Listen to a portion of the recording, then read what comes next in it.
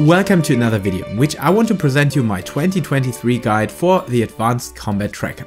Yes, that godforsaken tool that many Final Fantasy XIV players use to measure sizes of certain parts of their bodies, but also to improve their own gameplay, so a very handy tool if you ask me. Recently some things have changed in the process of the installation of ACT or how it interacts with game data, so this video here shall serve as an update, and like in every major ACT guide on my channel, I want to highlight another plugin skin called Ember, or Ember Overlay, that my friend Macy told me about, and that is the most detailed version of a plugin I have yet seen. But of course, before starting with the installation, note that ACT is technically against the terms of service of Final Fantasy XIV. But as a rule of thumb, if you don't publish any data about it or don't harass other players with the numbers you're reading out, I haven't heard of a single case where someone got banned for simply using ACT. To start with the installation, just simply download the application file from the official website, whose link can be found in the description. And to avoid potential problems since patch 6.3, make sure that Final Fantasy is already running and you're already logged in, even though there's a fix for that problem later. Afterwards, just install the ACT file as an administrator and select the folder in which you want it installed. In my case, I created the Advanced Combat Tracker folder inside of the Final Fantasy XIV installation path, basically to keep things together, but you can place it anywhere on your computer.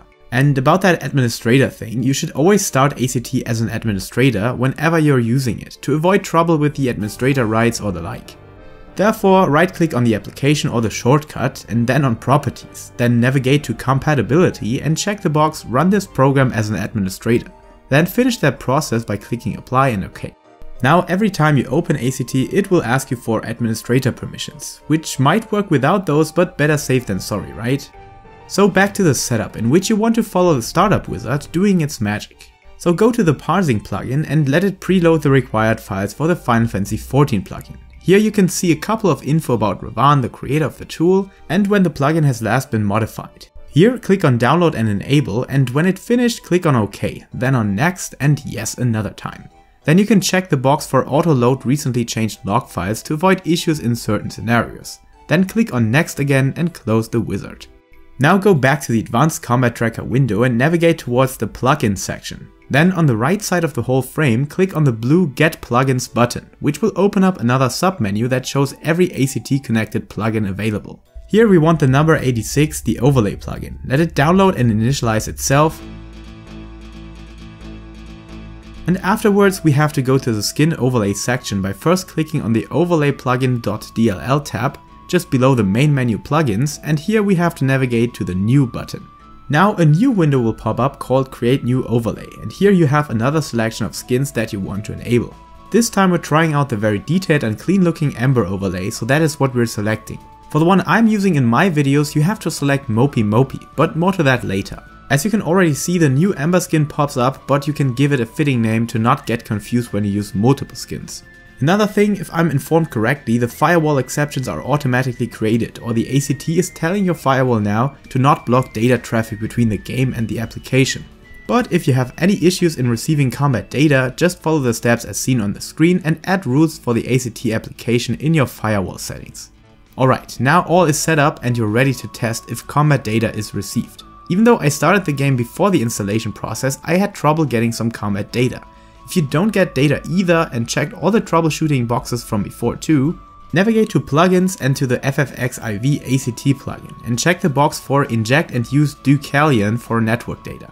If then you still don't receive any combat numbers when attacking an enemy, you either have to redo the whole installation process by uninstalling ACT, or for the second possibility, there might have been a big Final Fantasy patch that came out some days ago, which means if you install ACT right after a major patch, it will take a while until Ravan updates the Final Fantasy XIV plugin, so be patient or visit the official ACT Discord to get the beta plugin or info about development status. Just don't be this guy, please. Instead, share a tip with Ravan and the other founders of the Advanced Combat Tracker, as they are doing the hard work every patch, so that we players are able to parse and optimize our DPS properly. So a big shout out to all people involved in the development and maintenance of ACT. Okay, now when data is being received, let's check out the skin customization a bit. As the Ember overlay is heavily complex and customizable, I highly recommend to just try out things for yourself, to make it fit to your interface and setup. But even from the first glimpse you can see the benefits of this skin, very nicely expandable and detailed for all the info you want and need. Just click on that settings wheel and you will find important adjustment features like size or font, but basically all UI elements can be changed, so definitely try out what fits best for you.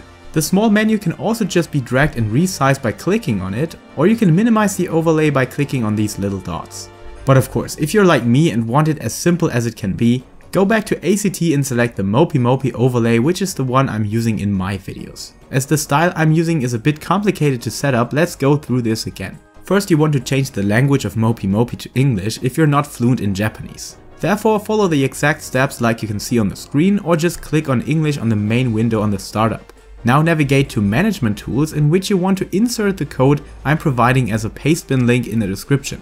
So click on that link, select the whole text up to the bottom and click on Ctrl+C or right click copy. Then go back to MopiMopi and insert that code by clicking Ctrl+V. If no code is inserted, make sure that ACT is in focus, not Final Fantasy XIV. When the code is being displayed, click on the arrow afterwards. Now navigate back to design and click onto raid mode. The trick here is that the default only works for 10 people and it cannot be saved inside the code. And as you might want to receive combat data when being on your own too, click on that one button to activate that. Don't worry, the window will still transform into the right design once you receive combat data and if you followed every step correctly. If scaling or visibility are not how you like them to be, make sure to customize settings accordingly, as I really went all in on the minimalistic design for my videos. Alright, we reached the end of the standard ACT setup, but if you want to know more, especially if you want ACT being treated like a true native Final Fantasy UI element, check out my video about the Browsing Way plugin and how you can set it to enhance your G-Sync or full screen experience while still using ACT properly. Or my personal biggest benefit, having G-Shade effect ACT as well.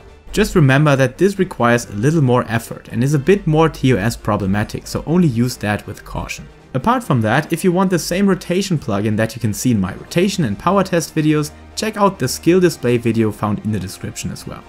Okay, that's it for ACT on this year, and I hope that this guide will last a while. But if you still run into any issues or new problems come to light, let me know in the comment section, or check out the other ACT videos or visit the before mentioned ACT Discord server. Thank you all for watching, and again, big thanks to the devs of ACT. Happy parsing, and until next time, stay safe, stay healthy, and don't talk about the Fight Club. I'll say live is actually pretty good, you know. Luckily Yoshi-P still get me a streaming setup in jail, and Yoshi every now and then also came to visit me, so hey, thanks Yoshi-P, Merry Christmas.